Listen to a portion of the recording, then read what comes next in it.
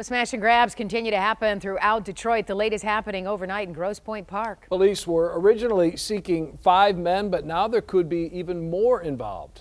7 Action News reporter Allie Hoxie is live outside Howlers and Growlers in Grosse Pointe Park right now with more information on this investigation. Allie. Well, police say it was 2 a.m. when a van backed up into Howlers and Growlers, breaking through and stealing an ATM with $900 inside.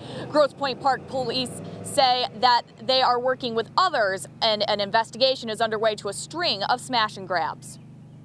Moses Movesian lives next door to Howlers and Growlers. He heard a loud crash this morning. I was sitting on my back deck and I ran out to the front thinking my car got hit.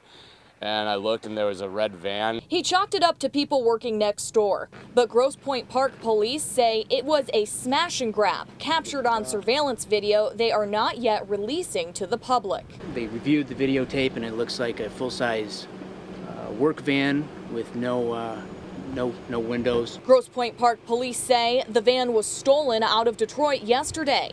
This afternoon they recovered the van along with the ATM stolen from Howlers and Growlers. The ATM pried open. A few weeks ago, Detroit police asked the community to be on the lookout for 5 men wanted in a string of smash and grabs.